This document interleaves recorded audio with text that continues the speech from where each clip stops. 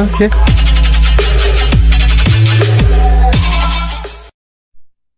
ఈరోజు వీడియోలో pair of straight lines అనే చాప్టర్ నుంచి 7 మార్క్స్ ఇంపార్టెంట్ క్వశ్చన్స్ నేర్చుకోబోతున్నాం. చూడన్నా, ఈ చాప్టర్ మనకి చాలా చాలా చాలా ఇంపార్టెంట్. ఎందుకంటే దీంట్లో నుంచి మనకి టోటల్గా 2 7 మార్క్స్ క్వశ్చన్స్ వస్తాయి. అంటే 7 + 7 14 మార్క్స్ వస్తాయి. క్లియర్? ఈ చాప్టర్ నుంచి 14 మార్క్స్ మనం డెడ్ ఈజీగా గెయిన్ చేయొచ్చు. అది ఎలా చేయాలి, ద వే ఆఫ్ ప్రిపరేషన్ ఏంటి, ఏ క్వశ్చన్స్ చేయాలి నేను చెప్తాను. చూడండి, ఇంతకుముందు 2 ఇంపార్టెంట్ క్వశ్చన్స్ చెప్పుకున్నాం, అవి కూడా చాలా ఇంపార్టెంట్. వాటితో పాటు ఇది కూడా చాలా ఇంపార్టెంట్ క్వశ్చన్. మనకు నెంబర్ ఆఫ్ టైమ్స్ ఈ క్వశ్చన్స్ కూడా ఎగ్జామ్లో ఇచ్చాడు, కావాలంటే మీరు మోడల్ పేపర్లో చెక్ చేయొచ్చు. క్లియర్? సో చూడండి, ఈ చాప్టర్ మనకి చాలా ఇంపార్టెంట్. చూడనా, ఇప్పుడు ఈ క్వశ్చన్ అండ్ దానికి సొల్యూషన్ నేను క్లియర్గా ఎక్స్ప్లెయిన్ చేస్తాను. నేను చెప్తున్న సొల్యూషన్ని మీరు నోట్స్లో కానీ లేదా రఫ్ పేపర్లో కానీ షేర్ చేసుకోండి. లేదు సార్ మీరు చేసుకోలేమన్నట్లయితే ఈ సొల్యూషన్ తరకు పీడిఎఫ్ లింక్ అనేది మీకు డిస్క్రిప్షన్లో ఇవ్వడం జరిగింది. అక్కడి నుంచి మీరు ఈ సొల్యూషన్ డౌన్లోడ్ చేసుకోవచ్చు. లేదు నేను చెప్తున్న ప్రతి క్లాస్ తరకు అభ్యాసం మీకు కావాలనుకుంటే అదే డిస్క్రిప్షన్లో టెలిగ్రామ్ లింక్ ఉంది. ఇంట్రెస్ట్ ఉన్న వాళ్ళు జాయిన్ అవ్వండి. చూడనా, ఇంటర్ సెకండ్కి సంబంధించి మ్యాథ్స్ 2A 2B మెటీరియల్స్ మీకు కావాలనుకుంటే స్క్రీన్ పైన కనిపిస్తున్న వాట్సాప్ నెంబర్కి మెసేజ్ చేయండి. అక్కడి నుంచి మీరు మెటీరియల్స్ ఫ్రీగా పొందవచ్చు. ఇప్పుడు చూడండి, ఫస్ట్ క్వశ్చన్ చూద్దాం. క్వశ్చన్ ఏమి ఇచ్చాడు? Find the angle between the lines joining the origin to the points of intersection of the curve. Curve ఏమి ఇచ్చాడు? x² + 2xy + y² + 2x + 2y - 5 = 0 అని ఒక కర్వ్ ఇచ్చాడు. అదేవిధంగా ఒక లైన్ కూడా ఇచ్చాడు. లైన్ ఏంటి? 3x - y + 1 = 0. ఒక కర్వ్ ఇచ్చాడు, ఒక లైన్ ఇచ్చాడు. ఇక్కడ ఏం చేయమన్నాడు అంటే find the angle between lines. ఈ రెండింటి మధ్యలో యాంగిల్ మనం ఫైండ్ అవుట్ చేయమన్నాడు. పెద్ద టాస్కే ఇది. చూడండి, ఫైండ్ అవుట్ చేద్దాం. 2 నిమిషాలు అయిపోతుంది. చాలా ఈజీగా ఉంటుంది, డెడ్ ఈజీగా ఉంటుంది. చూడండి, ఫస్ట్ మనం ఏం చేయాలంటే ఇచ్చిన లైన్ ఏదైతుందో దాన్ని మనం కరెక్ట్గా రాసుకోవాలి. చూడండి, ఇచ్చిన లైన్ జాగ్రత్తగా రాస్తాం. లైన్ ఏంటి? 3x - y and +1 = 0. ఈ లైన్ని ఇలా చూస్తే నాకు నచ్చలేదు, సో దీన్ని కొంచెం మోడిఫై చేశాను. ఏంటి? 3x - y దీన్ని రైట్ సైడ్ తోస్తాను. అప్పుడు plus verse minus verse plus అవుతాయి. సో y మనకి పక్క వెళ్తే అంటే రైట్ సైడ్ వెళ్తే మనకి ఏమవుతుంది? +5 అవుతుంది. 3x మనకి వస్తే -3x అవుతుంది. దీనికి ఈక్వేషన్ 1 అని పేరు పెట్టాను. ఓకే, ఇక్కడితో అందరికీ వచ్చింది కదా. సో నెక్స్ట్ మనం ఏం చేస్తాం? ఇచ్చిన కర్వ్ని తీసుకున్నాం. కర్వ్ ఏమి ఇచ్చాడు? x² + 2xy + y² + 2x + 2y - 5 = 0. ఇది మనకి ఇచ్చిన కర్వ్. క్లియర్? ఈ కర్వ్ నెక్స్ట్ చూడండి, ఈ కర్వ్ ఎలా ఉందో చూద్దాం. హోమోజీనియస్ ఈక్వేషన్ అంటే ఏంటి? ఈ కర్వ్ మనకు హోమోజీనియస్ ఈక్వేషన్లో ఉండాలి, కానీ అది హోమోజీనియస్ ఈక్వేషన్లో ఇవ్వడు. ఎందుకు ఇవ్వడు? చూడండి, ఇది హోమోజీనియస్ ఈక్వేషన్లో లేదు. హోమోజీనియస్ ఈక్వేషన్ అంటే ఏంటి? హోమోజీనియస్ ఈక్వేషన్ మనకి ఎలా ఉంటుంది? సో చూడండి, ఇప్పుడు మనం ఏం చేయబోతున్నాం అంటే ఏదైతే హోమోజీనియస్ ఈక్వేషన్ ఇవ్వలేదు. హోమోజీనియస్ ఈక్వేషన్ అంటే ఏంటి? ఇవ్వడు కూడా. ఎందుకు ఇవ్వడు అని అంటే ఇది 7 మార్క్స్. ఇప్పుడు చూడండి, ఇది హోమోజీనియస్ ఈక్వేషన్ లేదు. హోమోజీనియస్ ఈక్వేషన్ అంటే ఏంటంటే పవర్లో డిగ్రీలో 2 ఉండాలి. సో ప్రతిదానికి 2 ఉండాలి. అన్నిటికీ సేమ్ డిగ్రీ ఉంటే హోమోజీనియస్ ఈక్వేషన్ అర్థం. చూడండి, ఇక్కడ 2 ఉంది, ఇక్కడ 1 ఉండేటట్టు. సో ఇది కూడా 2. ఇక్కడ 2 ఉంది, ఇక్కడ మనకి 1 లేదు, అంటే 1 ఉంది, ఇంకా 1 లేదు. సో ఇక్కడ మనకి 2 డిగ్రీస్ కావాలి, కానీ 1 ఉంది. సో ఇక్కడ 1 లేదు, ఇక్కడ 2 డిగ్రీస్ లేవు. సో ఇదేంటి? హోమోజీనియస్ ఈక్వేషన్ కాదు. ఇప్పుడు మనం ఏం చేయాలంటే ఇట్స్ నాట్ హోమోజీనియస్ ఈక్వేషన్ రాస్తావా? అలా రాయకూడదు, ఎందుకంటే 7 మార్క్స్ బోల్డ్ సమ్ ఉంది. క్లియర్? దీని మాత్రం రాసిన 7 మార్క్స్ కూడా కదా. సో మనం ఏం చేస్తామంటే ఈక్వేషన్ ఏదైతే ఉందో దీన్ని మనం హోమోజీనియస్ ఈక్వేషన్లో చేంజ్ చేసుకున్న తర్వాత మనం సమ్ చేయాలి. ఇప్పుడు ఏ విధంగా చేంజ్ చేద్దాం చూద్దాం. చూడండి, x² + 2xy + y² 2x.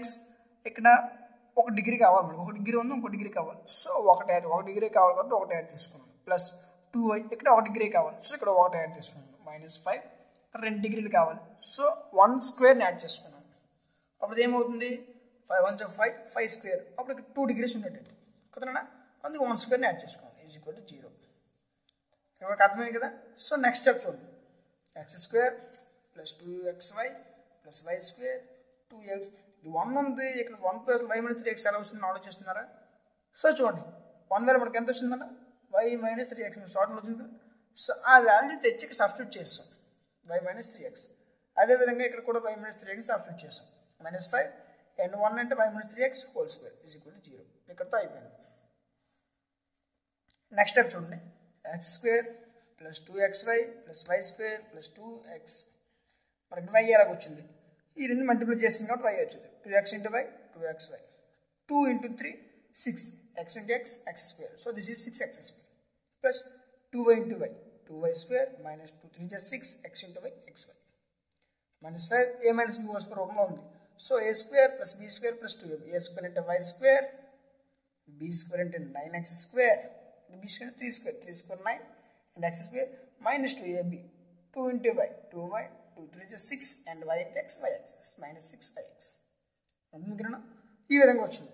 Next step చూడండి x square plus 2xy plus y square plus 2xy ఇదేమి ఎక్కడ తెచ్చాడు ఎక్కడ ఉంది ఇక్కడ రాస్తాను అంతే దీన్ని చూడండి minus 6x square plus 2y square minus 6xy minus ఇవన్నీ మల్టిప్లై చేసాం 5 into y square 5y square plus minus into plus minus and 5 9 45 and x square minus into minus plus and 5 6 30 and xy.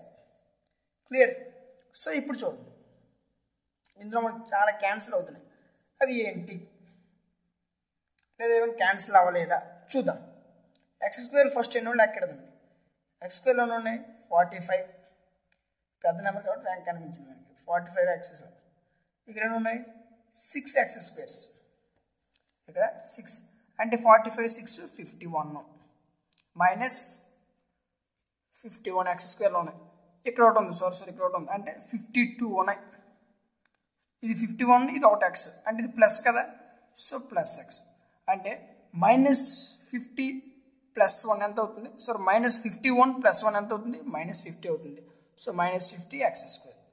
ఇప్పుడు why స్క్వేర్లు ఎన్ని ఉన్నాయి లెక్క చూడండి ఇది ఒక y square అదేవిధంగా ఇది ఒక వై స్క్వేర్ ఇంకెక్కడ వై స్క్వేర్ ఉన్నాయి చూడండి ఇక్కడ వై స్క్వేర్ ఉంది. సో -5 ఇదంతా 2 + 1 3 +3 -5 ఎంత అవుతుంది -2 వై స్క్వేర్. నెక్స్ట్ ఇంకేమున్నాయి ఎక్స్ వేలు ఉన్నాయి. ఇవి మనకి క్యాల్కులేట్ చేసినా పర్లేదు లేకపోతే దీని నుంచి చేసినా పర్లేదు. ఎందుకు పర్లేదు అని అంటే మనకు కావాల్సినవి X square coefficients y square coefficients. So అవి మాత్రం మనకు వస్తే చాలు. ఇవి మనకి తీసుకున్నా పర్వాలేదు తీసుకోకపోయినా పర్వాలేదు.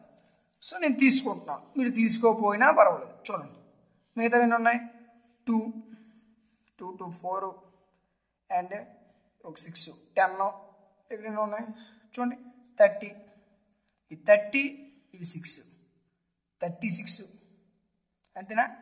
ఇంకెక్కడ ఉన్నాయా చూడండి ఒకసారి చూడండి మొత్తం క్యాల్కులేట్ చేద్దాం. ఇక్కడ 30 ఉన్నాయి ఇక్కడ 1 సారీ ఇక్కడ ఉన్నాయి ఇవి 30 ఇవి 4 అంటే 34 XYలో 6 XYలు తీస్తే 28 XY మిగులుతాయి 28 XY. అది మీకు నేను స్టెప్ ఎలా వచ్చిందో ఇప్పుడు చూడండి. ఈ మొత్తం ఈ రెండింటి నుంచి టోటల్ టర్మ్ ఒక టేబుల్తో తెగుతుంది.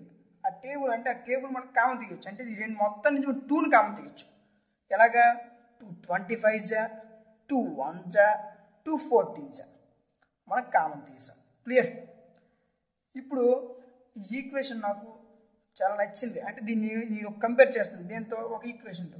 సో కంపేరింగ్ విత్ దీన్ని ఏ ఈక్వేషన్ కంపేర్ చేయొచ్చు x² + by² + 2hxy = 0 అనే ఈక్వేషన్ కంపేర్ చేయొచ్చు. ఈ ఈక్వేషన్ మనకి ఏమున్నాయి ABC ఉన్నాయి. దీన్ని మనం కంపేర్ చేయడం మనకి ఏం తెలిసి ఉండాలి ABC వాల్యూస్ మనకు తెలిసి ఉండాలి. అర్థమైందినా. మనం ఏం చేసాం మనం ఏం చేయాలి ఇది కావాలంటే ఏ value B value C value తెలియాలి. సో దీన్ని మనం ఏబిసి వాల్యూస్ తీసుకోవచ్చు. ఎలా అని అంటే చూడండి ఏ value 25 and B value 1 and ఇక్కడ హెచ్ వాల్యూ 2h వాల్యూ వచ్చేసరికి 14 2h కాబట్టి 2h = 14 అప్పుడు h = 14/2 అవుతుంది. 2 1 2 2 2 7 అప్పుడు h వాల్యూ -7 అవుతుంది. మన క్వశ్చన్లో ఏమి ఇచ్చారు చూడండి ఒకసారి పర్టికులర్గా. ఇక్కడతో మనకి ఏమైపోయింది రెండు ఈక్వేషన్లు అంటే x² y² కోసం 0 అని చూపించాం. ఇంకేం చూపించమన్నాడు యాంగిల్ బిట్వీన్ యాంగిల్ చూపించమన్నాడు. చూడండి angle between share of straight lines. And lines మధ్యలో యాంగిల్ కనుక్కోవడానికి మధ్యలో ఫార్ములా ఏంటన్నా cos theta is equal to modulus of a plus b by root over a minus b whole square plus 4h square. ఈ formula ఇంటర్లో కూడా చదువుకున్నాం. So inter కదా, so మనం ఇంటర్లో చదువుకున్నాం. క్లియర్. 10th లో కూడా ఈ ఫార్ములా ఉంది. అర్థమైనా? రెండు లైన్స్ యొక్క యాంగిల్ కనుక్కోవడానికి మధ్యలో ఫార్ములా ఏంటి?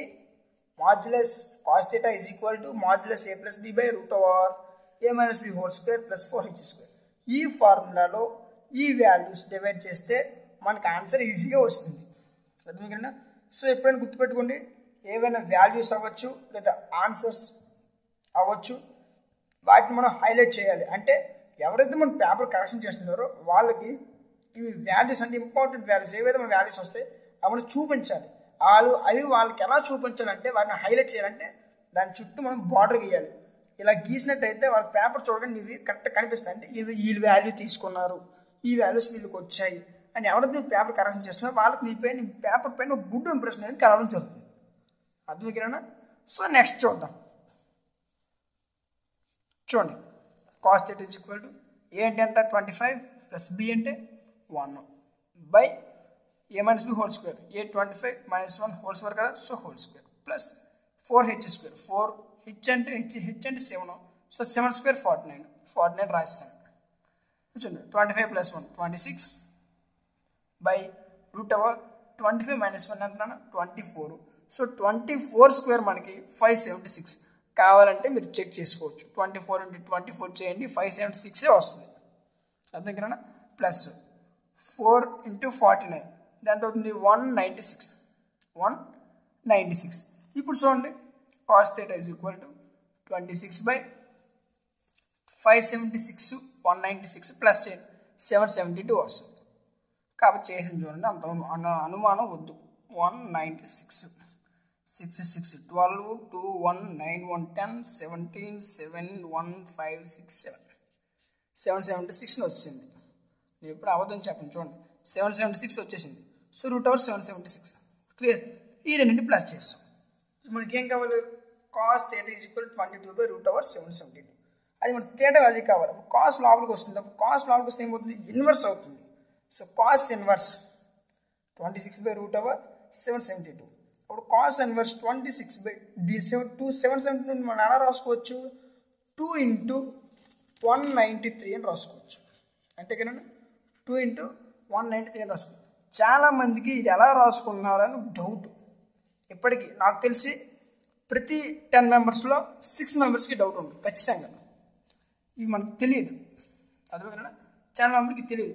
ఇది ఎలా తీసుకున్నాం అంటే చూడండి, 193